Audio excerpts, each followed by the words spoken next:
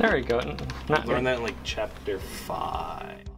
It's extremely important for us to have this type of technology, and the fact that our students go out and go into the world and in the nation and internationally and have to know how to use all different types of technology. And so therefore we want to get them the opportunity to learn everything they might experience out there in the world and learn how to use those tools to improve themselves and help and benefit others. Your float speed. My float speed's at 300. Exactly. Look what happens when like we had a lot of people look at Apex together as a team and from our school, and I think the thing that sold us on it is it's recent. Kids get engaged with it. They can relate to it. They make connections to the videos, the curriculum that's within it.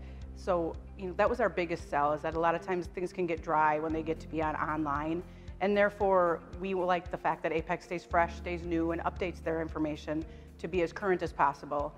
It's really important that that rural schools have access to something like this. It is hard to stay competitive with the larger schools that can have a bunch of diverse programs and opportunities like that, because you can't just hire a full-time teacher. Even it's hard to find a part-time teacher that's willing to do something like that. I'm taking the Apex course for game design, and I'm building my own video game. Yeah, there it is. Fire, smoke. Okay.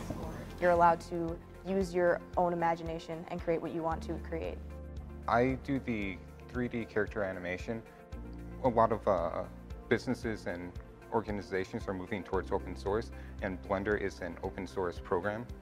It's amazing just watching them, seeing them in their element, doing the things that they love to do, and just communicate with each other and have that collaboration with their peers.